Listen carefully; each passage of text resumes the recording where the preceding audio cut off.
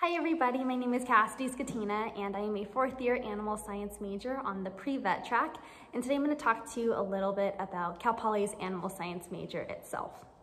So what's really neat about the major is that it has two distinct pathways or concentrations, and one's just kind of the general animal science course, and then the other one is the course that pre-vet students take, and it sets you up to take the classes needed to get into vet school.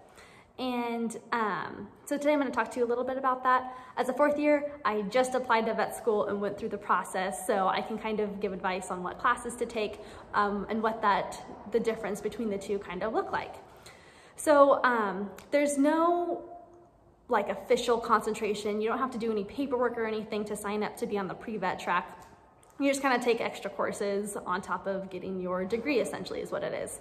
And what's really unique and what I love most about Cal Poly is that as a freshman and like your first quarter here, you start to take classes that are already offering hands-on, learn by doing experiences. And like even as a freshman for me, I was at the dairy doing like the dairy calving enterprise and different classes of the sort. So when you're taking your undergraduate classes, Cal Poly also offers you to kind of pick and choose what classes you get to take along the way. Like for instance, when you take your companion animal class, you either get to choose between small animal companion course or equine science, which is what I did. I chose to kind of track along the equine and more large animal courses.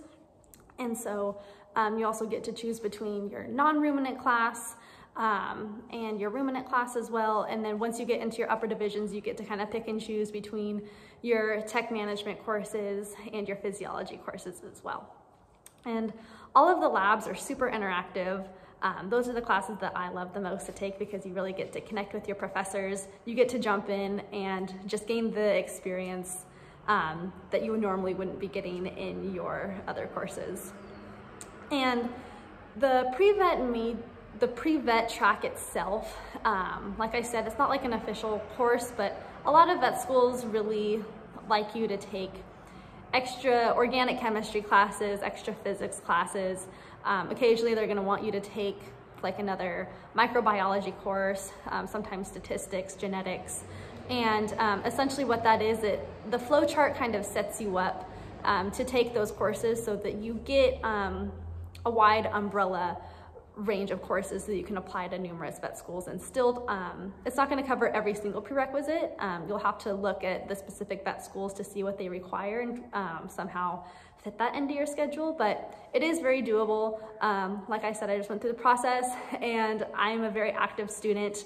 I'm also the student manager of the Cal Poly Equine Unit, and it's very easy to fit in all of those courses, which it kind of looks overwhelming at first, but it is doable to do and still take the fun classes that we all love to take. And one of my favorite courses, it's kind of an umbrella courses, is called our enterprise classes. And this is very unique to the Cal Poly Animal Science major itself. And these are all of the courses that can be taken credit, no credit, and it is required for the degree, but I took way more than required just because I had so much fun with it. But these are the classes that are strictly hands-on. Like for my freshman year, I did a couple of enterprises at the dairy. I did our dairy herd enterprise and dairy calving, and we went and we helped during the calving season. We helped process all of the calves after they were born. And then my sophomore year, I did a couple more enterprises. I did like a beef cattle artificial insemination one. And then recently I got very involved with the equine unit. And I'm actually here in our foaling barn, and this is where I spent a lot of my time.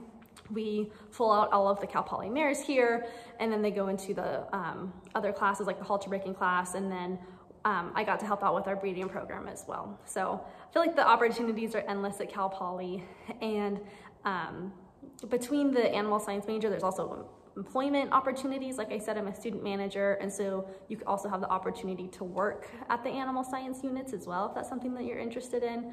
But otherwise, it's very interactive. I have learned so much and gained so many hands-on skills that I will utilize to go on to vet school. But if you have any other questions, look at the animal science webpage online.